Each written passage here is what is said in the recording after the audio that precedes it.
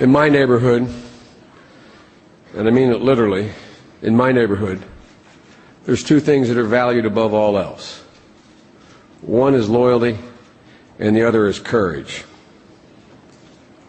And in my neighborhood and in my family, there's never been an important event in my life that you all haven't been there.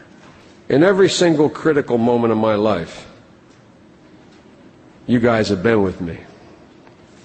When I grew up in a little town called Claymont, Delaware, going to a Catholic grade school across the street was a fire hall. Everything in my town, everything in my state revolves around the fire hall. That's where you get buried, that's where you get married, that's where you go to dance, and that's where you go to cry.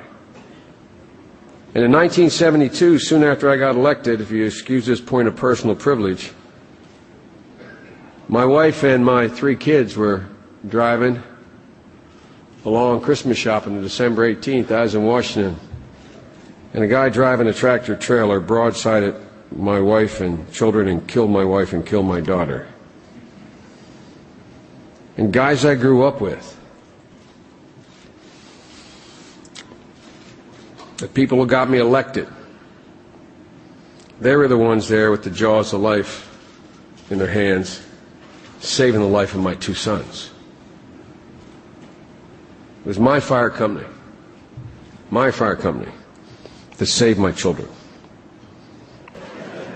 You know what my fire company does for me?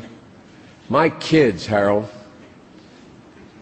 after they got them out, and they're hospitalized a long time, a different firefighter every damn day would come in and hang with my kids. For the next 16 years, my fire company on Christmas Eve, would get the ladder, get these guys dressed up as Santa Claus and elves and come to my house just to make my kids feel good. The first 6 years, it was a big, big deal. After that, they came for the eggnog. But ladies and gentlemen,